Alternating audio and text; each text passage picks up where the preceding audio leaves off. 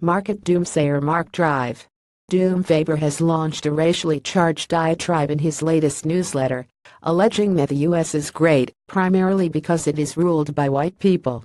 The eccentric gloom, boom doom report author, who often speaks on CNBC and other financial media, generally forecasting some type of market downturn, focused his latest comments on the racial conflicts happening around the country.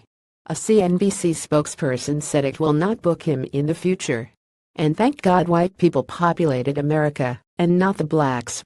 Otherwise, the U.S. would look like Zimbabwe, which it might look like one day anyway, but at least America enjoyed 200 years in the economic and political sun under a white majority, he wrote. I am not a racist, but the reality, no matter how politically incorrect, needs to be spelled out. Reached for comment via email, Faber did not back away from his statements to CNBC. If stating some historical facts makes me a racist, then I suppose that I am a racist. For years, Japanese were condemned because they deny the Nanking massacre, he told CNBC in an email. In addition to the brief statement, he sent a link to a USA Today story titled, Banned in Biloxi, To Kill a Mockingbird Raises Old Censorship Debate, focusing on the Harper Lee Classic.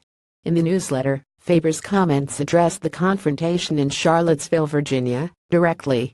Protesters clashed in August over a white nationalist rally called Unite the Right in Charlottesville, where officials were debating the removal of a Robert E. Lee statue from the University of Virginia campus. The violence sparked a national debate over race and monuments that honor prominent Confederate figures that Faber decided to weigh in on. Faber called the monuments statues of honorable people whose only crime was to defend what all societies had done for more than 5,000 years: keep a part of the population enslaved.